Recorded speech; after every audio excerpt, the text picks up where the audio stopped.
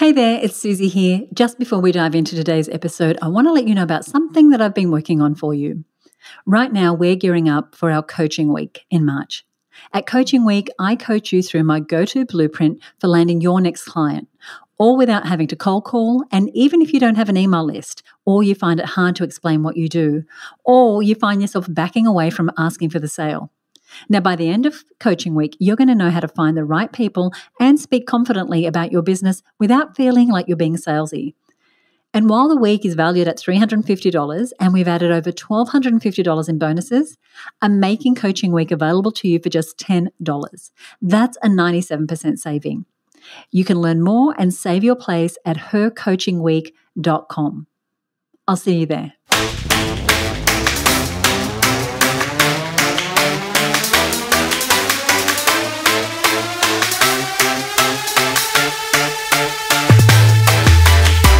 Susie here. Thanks for joining me for episode 169 of the Her Business podcast. I am very excited about today's episode because this is a topic that I personally find very interesting, and I think you will too. And that's the topic of speaking up. This is where I see so many women get stuck.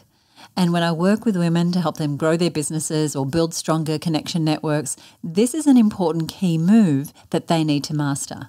And until we can get some mastery over our ability to speak up, we can really fail to meet our true potential in sales, in audience sizes, in success, in fame, all those good things.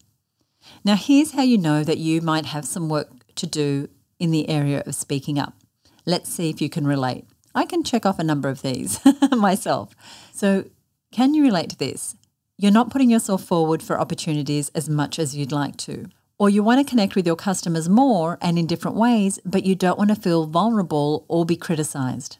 Or you're just not sure how to communicate the value that you bring or to differentiate yourself from the competition. Maybe you feel like you could be making more of an impact, but you're holding back either in sharing your message or you find yourself backing away from asking for the sale. That's a really common one. Maybe you have a brand new type of product or service and you've never positioned that offer in the market before, so you're not sure how to show up and speak up about it and to whom and when. Or you've changed your focus, and a lot of us have done that over the last 12 months. And while you knew how to talk about yourself in your old business or the way you used to do business, you're now not sure who you want to be now that you're creating a new direction for your business. Or maybe you lack some confidence and belief in yourself or your product or your service, and who you're being doesn't match up with what you're doing and the results you're getting. If you can relate to any of those things, then keep listening. Because here's the thing, to reach more people, to make more of an impact, to make a dent in the world, a little dent or a big dent, you need to be willing to not only be seen, but also to be heard. And that can be tough. Being seen takes showing up, and we talked all about showing up in the last episode 168, which if you haven't listened to, I encourage you to go back and listen to. And showing up and speaking up can make us feel vulnerable or feel like we're not enough, or what if someone doesn't like us, or what if we get criticized? And this reluctance is something that impacts a lot of people, but particularly women, even hugely successful women, and it can often stop us from speaking up. And for over 20 years, we inducted women into the Business Women's Hall of Fame. And time and again, I saw one particular thing stop us from speaking up, and that is the imposter syndrome. And that's the syndrome where you doubt the value of your accomplishments and you second-guess yourself. So that's something to notice. And we'll talk more about imposter syndrome in another episode of the show. But for now, another thing that can happen when we decide to speak up in a bigger way than before, say you're now moving into doing Facebook Lives, or you have a YouTube channel, or you're speaking on stages, or you're doing a podcast, or you're running an online challenge, and you're looking to go from where you are now to play a much bigger game, what can show up is something else. It's not the imposter syndrome. It's something that author Stephen Pressfield calls the resistance. And that's that feeling that shows up anytime we want to go from one level to a higher level. And it's that voice that says, stay safe. To stay safe, you need to stay small. You don't want to take big risks. You might get hurt if you reach too high. If you step out and speak up too much, you don't know what might happen. Asking for higher prices, asking for a sale, leaning into opportunities, all that requires us to really get past this resistance and to speak up. And I really recommend Stephen Pressfield's books for that. And if you email me, I can tell you which ones. What can happen is that we feel a hesitation to put forward our brilliant ideas in case someone doesn't approve. We don't speak up and share what we know.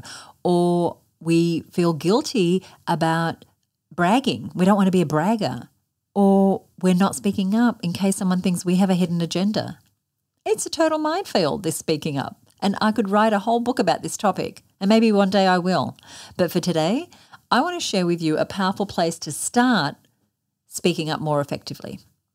And that is in how you speak about your business when you're introducing yourself or your business for the very first time.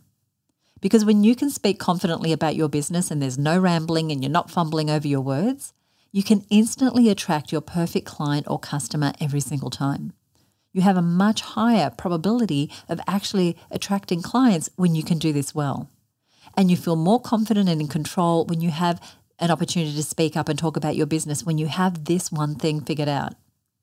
Now, inside the Her Business Network, we have a 4-part system, which we call a connection statement. And we spend a lot of time with members getting this dialed in so that they have this ready to use when they meet someone at an event, on their sales pages, in emails, on their website, in interviews or presentations or proposals.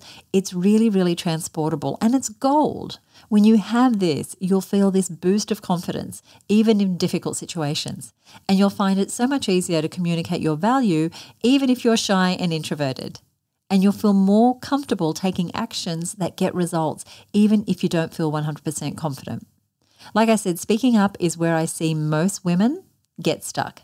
And so I want to dig a little deeper today into this connection statement and give you some specific strategies for putting forward your brilliant ideas, getting known and connecting with more of your ideal clients. And this is such an important part of making connections because this is where opportunities can really start to flow your way. When you have this, you finally know how to communicate your value without feeling slimy or like you're being pushy or salesy. And you build rapport, you position yourself in your business, and you start sharing your story. Creating your connection statement, it is one of the most important moves that you could make right now to create more connections. And that's why I'm including creating your connection statement as a bonus in our upcoming Get New Clients Coaching Week. And I'm giving it to you so that you can have this to use again and again. Now, I'll tell you more about the Get New Clients Coaching Week later. It's coming up on the 8th of March. And here's why it's important, because have you ever asked someone what they do? You're at an event or you meet someone online and 5 minutes later they're still talking, but they haven't really engaged your interest. They haven't really made a strong connection with you. So now your eyes are glazed over and you're looking at how to make a quick exit from this conversation.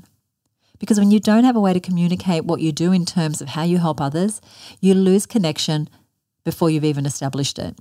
And we can do this when we don't have a succinct way to tell people what it is that we do in a way that they understand, in a way that has them recognize if they're our ideal customer or they know our ideal customer. And you really want to be able to communicate your value in a way that instantly creates connection. And while this process, and I'm going to give you the process now, might seem fairly straightforward, naturally embedded in the process are 4 key elements that are going to form an important foundation for you. And I'll give it to you now. And as I said, I go deeply into this process and help verify your statement inside the Her Business Network. So if you're a member, you know this is available to you. If you're listening, you're not yet a member, I encourage you to get inside the Get New Clients Coaching Week so that you can learn this. But I'll give you the overview. Now, the first part of your connection statement and the place we always start when we're talking about getting new clients is knowing who your ideal client is. So anytime you're talking about your business, you want to identify very clearly who you're for and who you are not for. So that's number 1.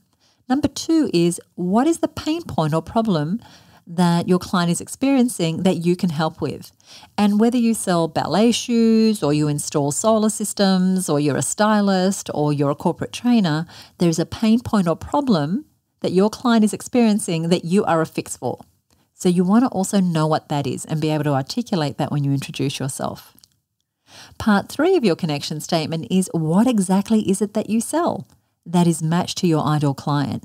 And you hear me say that is matched to your ideal client, because what is really important is that who our ideal client is and what we offer, that there is synergy there. And so the first 3 parts of your connection statement are Who is your ideal client? What is the pain point or problem you solve? And what exactly is your offer? And the fourth part is, what is the unique way in how you deliver your product or service? So are you online, offline, brick and mortar, e-commerce store, subscription-based, on retainer, you go into corporations? How is it that you deliver your results? Now that has changed for a lot of businesses over the last 12 months. But here's the thing, each one of these four parts of the statement allow you to differentiate yourself and to find your niche so that you never have to compete on price. So let me give you an example. If you're a graphic designer, it doesn't matter that there are thousands of other graphic designers in your town, in your city, in your country, because it's the combination of who you serve, your ideal client, the pain point or problem that you specifically solve. So, for example, you might specialize in writing copy for testimonials and case studies, or you might specialize in website copy, or your niche might be great calls for action. So that is the pain or problem. Or you might differentiate because what you sell, how you package and price and name and present your offers is what's really different for you. Or it could be how you deliver. It could be you're in a particular location, or it could be that you only offer things on a monthly subscription, or that you only do high-end, high-ticket clients or coaching programs. So that's the how part of the statement. That is the unique way that you deliver your product or service that really makes it easy to stand out and make connections and get more clients. So the connection statement I know might be hard to visualize listening about it here on a podcast. So I want to give you an example. So Amy Lee of Heart Content is one of our longtime wonderful members of the Her Business Network.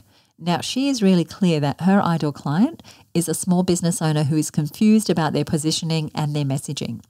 So inside the Her Business Network, she started speaking up and she got really good at explaining what she did using her connection statement.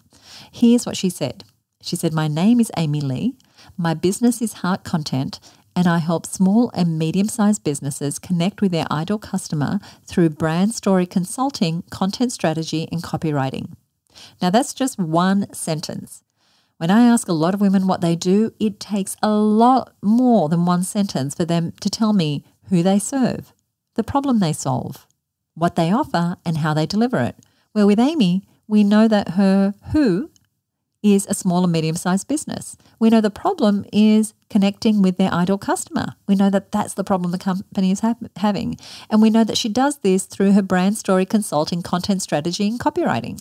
So in that instance, what she sells and how she delivers is all kind of in the one statement, but it's very succinct. So here's what happened for Amy. People got to know her. They really resonated that they needed her service. She would come to the monthly roundtables, our monthly networking and brainstorming events where women get to introduce each other, and she would introduce herself and communicate what she did. She would get in the Facebook group and answer questions about positioning and messaging and brand story and share her expertise, commenting and encouraging others, and people got to know, like, and trust her.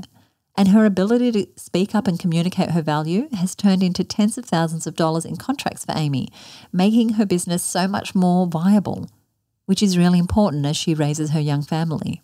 She also spoke up and said, "Yep, I'll do it," when there was an opportunity to be a guest speaker on a member's masterclass. And on that masterclass, she presented a special offer. And so many people raised their hand and said yes to doing more business with her. And when I asked Amy about speaking up, she said that it was really important for her to speak up authentically. And that even though it wasn't easy for her, she did it anyway. When you can craft your connection statement, you can speak up authentically, demonstrating your value and how you help people. And that's why I'm so excited for Coaching Week and being able to help more women clearly share what they do so that they can instantly attract the perfect client or customer without sounding cheesy or feeling slimy. So if you'd like to join me at Coaching Week, here's what you want to do. You want to head on over to herbusiness.com/coaching week. We get started on the 8th of March and the event runs for just 1 week and then it closes down. And by the end of Coaching Week, you'll know how to find the right people and speak confidently about your business without feeling like you're being salesy. Head on over to herbusiness.com/coaching week. Now, if you have any questions, I would love to hear from you. I read and answer every single email and you can catch me at podcast@herbusiness.com. I hope you enjoyed this episode. If you did, go ahead and hit subscribe to automatically receive next week's episode. And one more thing, would you leave us a rating or review on Apple Podcasts? I read every single one. I appreciate every single one. If you got a little bit of value from this session here today, this podcast here today, I would love it if you would do that. I'll see you next time on the Her Business Podcast. Thank you so much for listening.